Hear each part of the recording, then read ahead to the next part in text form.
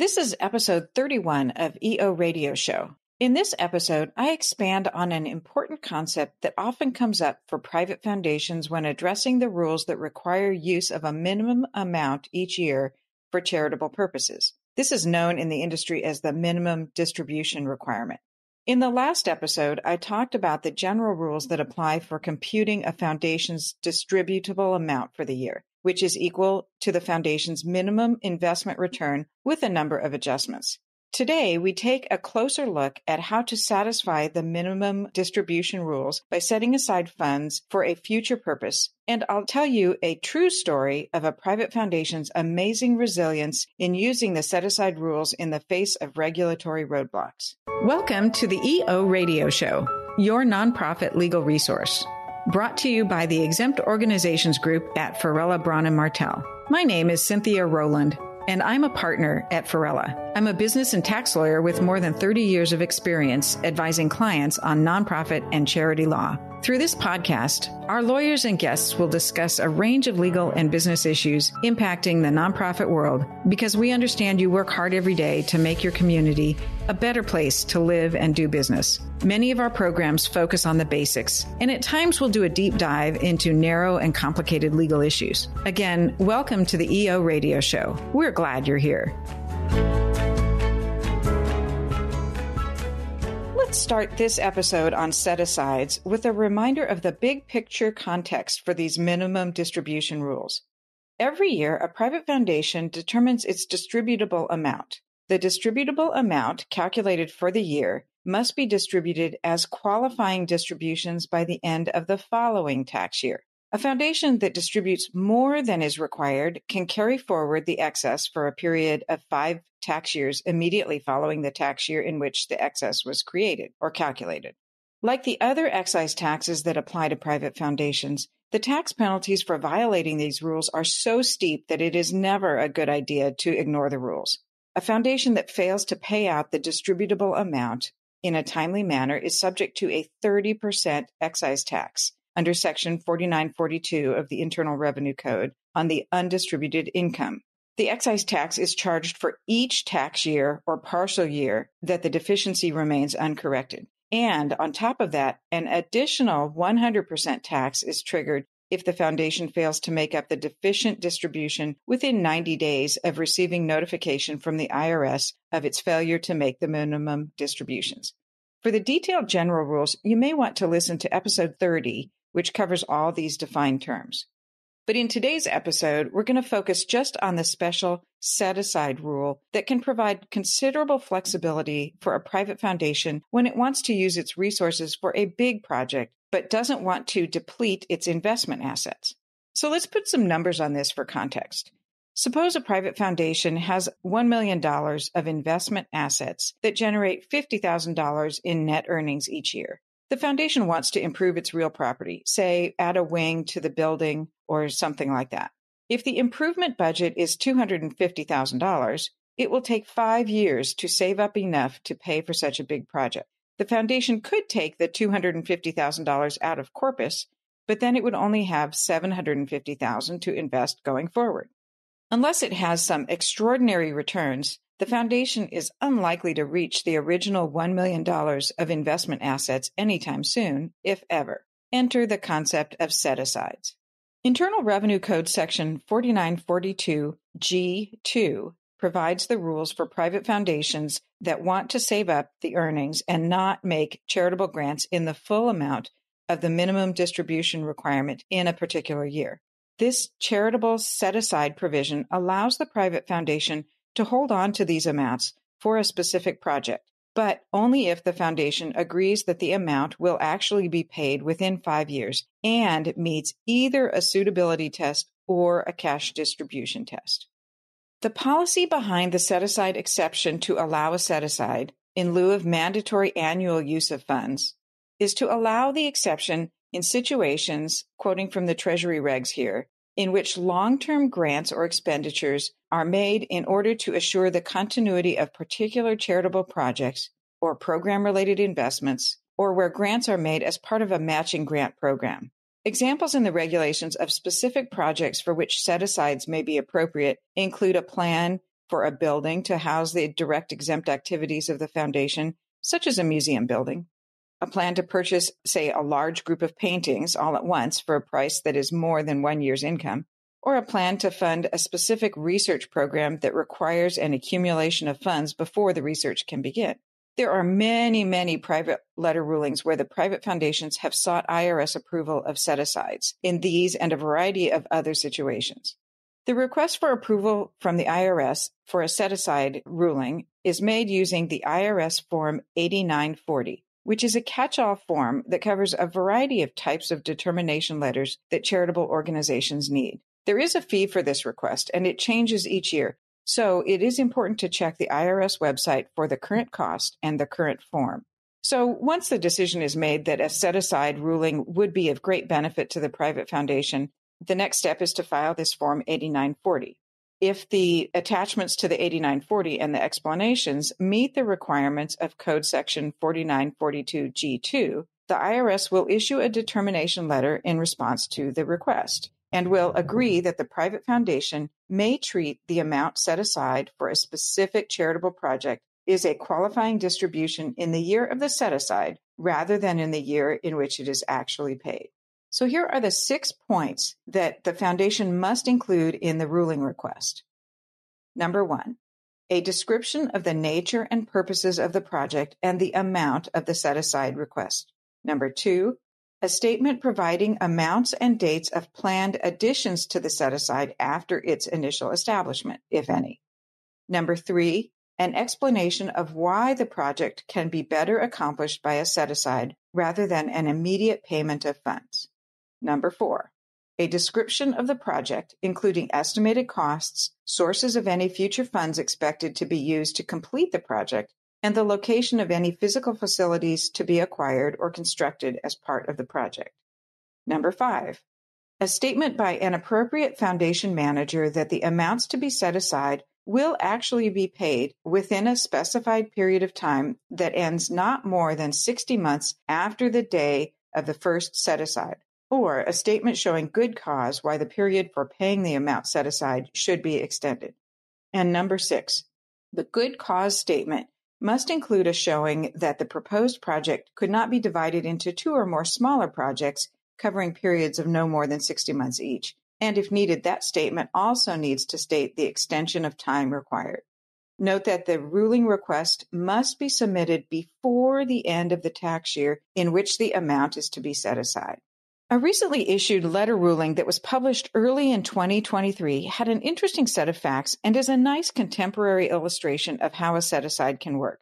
In Private Letter Ruling 2023-02014, linked in the show notes if you want to read it, a private foundation requested approval of a set-aside. The foundation's mission consists of serving writers and visual artists from all walks of life by providing them time and space in which to work without disturbance. The ruling says that the foundation provides residency for artists and writers for weeks at a time. The residencies take place on foundation property, which apparently is a space that has been converted from some other use to residential use. The space to be used for the residencies apparently also required extensive renovation. The foundation requested the set-aside for the year for which the request was made, for the purpose of providing needed renovations to the space to allow the residencies to stay open throughout the year, as well as to upgrade the current conditions and add additional space. So that was the basic request. Interestingly, the applicant foundation had already requested and been approved set-asides in 4 prior years for this same renovation project. As a side note, letter rulings are redacted to hide any confidential taxpayer information. And in this particular ruling, the years were redacted, so I don't know what years were involved. But to make it easier for listeners to follow the story, I'm going to make up the years involved. As you'll see with the unfolding story, we can infer that one of the relevant years was 2020, and I'll just take the liberty of filling in the other years before and after that, just for fun. And I don't have any idea which foundation this was or where it was located. But for purposes of our story, let's imagine that the property was, say, a ranch property within city limits. Let's imagine it has a historic residence and various barns and outbuildings, say on the coast somewhere with magnificent views, or bordering a national park or something like that. So back to what we can glean from the ruling.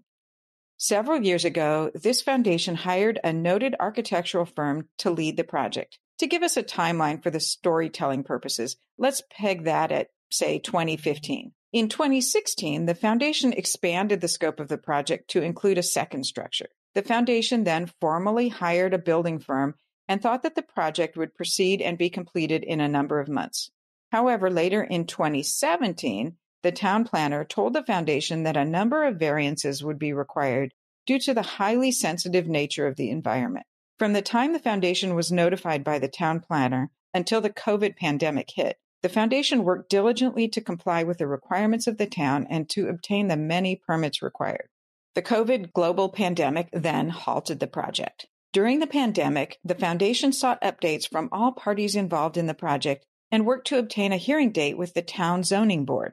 Due to remote work requirements within all relevant government departments and the resulting backlog of cases, the project was further delayed.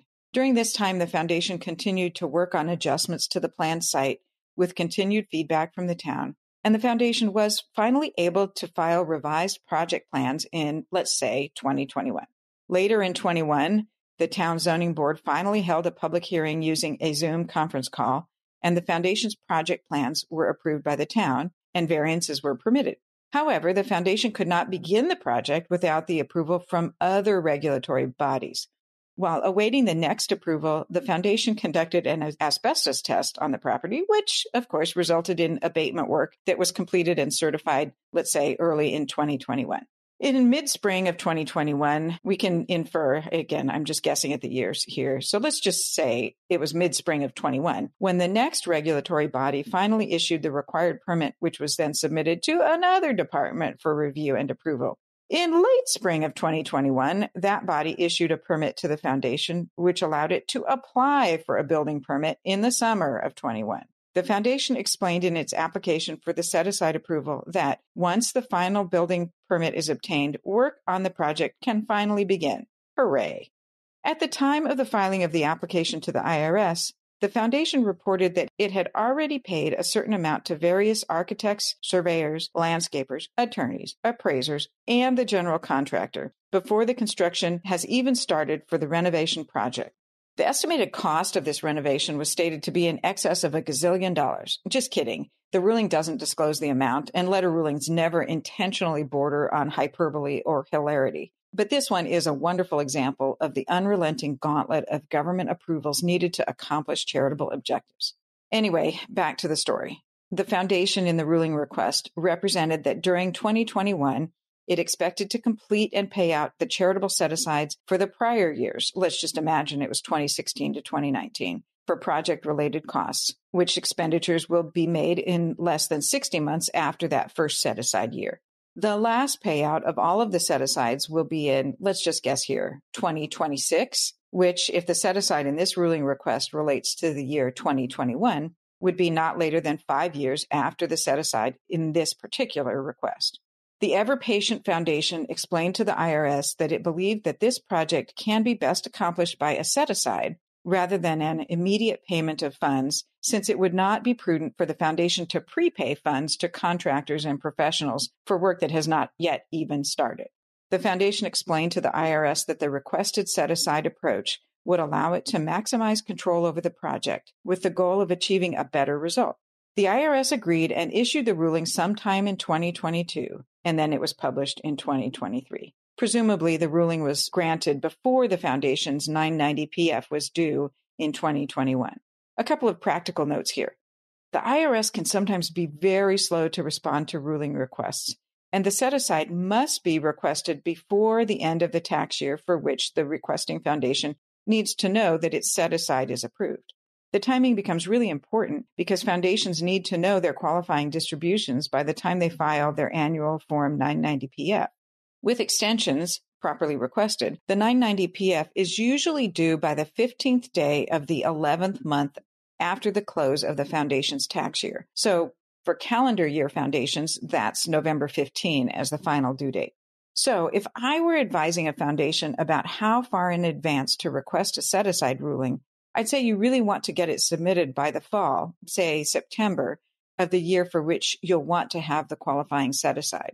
So if you send Form 8940 in September of 2023, you might well have the ruling by November of 24, when the 2023 Form 990 PF is due. Obviously, the earlier the request is submitted, the better, but you can't do it so early that the required commitments and conditions can't be described in detail. Remember the 6 factors I outlined a few minutes ago. The IRS doesn't like to rule on hypothetical scenarios. Let's turn to a few less interesting tidbits now of these set-aside rules that allow some exceptions. There's also a rarely used rule for contingent set-asides when a private foundation is involved in litigation and can't distribute assets or income because of a court order. Details for requesting approval of a set-aside in that circumstance is also listed in the instructions to the Form 8940. There's also a special cash distribution test that may help out certain new or newly funded private foundations. This rule is a 3-part mechanical test that does not rely on the suitability of the set-aside to the exempt purpose we were just talking about in the context of our example ruling. Anyway, this mechanical 3-part test principally applies to new or newly funded private foundations that attempt to start long-term projects in their early years. This rule can be helpful if, during the first 4 taxable years after the foundation was created or became a private foundation, it identifies a specific project which can't be completed by the end of the taxable year in which the set-aside is made. That's the first part of the test. Second, the foundation still has to make distributions, but calculated on a more lenient formula over the first 4 years. Under this formula, the new or newly funded foundation calculates its minimum by determining the following amounts: 20% of the foundation's distributable amount for the first taxable year of the 4-year startup period, 40% of such amount for the second taxable year, 60% of the amount for the third taxable year, and 80% of the distributable amount for the fourth taxable year. But note that the entire aggregate amount of that calculation can be distributed anytime in the 5-year startup period. So let's put some numbers on this formula. Going back to my first hypothetical foundation at the beginning of this episode, which had $1 million of investment assets. So using the 20, 40, 60, 80 ramp-up percentages, by the end of the first 4 years, this hypothetical foundation will calculate the required distributions in those 4 years as, in our example, $10,000, $20,000, $30,000, and $40,000, for a total of $100,000 that must be distributed by the end of year 5. That's about half of the $200,000 that would have applied if the foundation were making the actual minimum distribution at the rate of $50,000 per year for each year. Anyway, the third and last part of the cash distribution test is that the foundation relying on this exception usually must make cash distributions equal to 100% of its distributable amount during each taxable year after the 4-year startup period ends. There are a few exceptions to these rules, so if a newly created or newly funded private foundation wants to take advantage of the lenient ramp-up distribution requirements, check the regulations to make sure that all the details are addressed. Before we wrap up today, keep in mind that these Section 4942 excise taxes on failure to make qualifying distributions do not apply to private operating foundations. Episode 18 of EO Radio Show is the Nonprofit Basics episode that describes the requirements for qualification as an operating foundation. So check that out if you want to explore those rules. So that's all for this episode. Be sure to check out the show notes for links to more resources on set-asides and the link to the 2023 letter ruling if you want to read the entire published ruling. I'm Cynthia Rowland, and you've been listening to EO Radio Show, your nonprofit legal resource, brought to you by the Exempt Organizations Group at Varela, Braun & Martel. If you have suggestions for topics you would like for us to discuss, please email us at eoradioshow@fbm.com. That's eoradioshow@fbm.com. Thank you for joining us. Until next time, make a difference.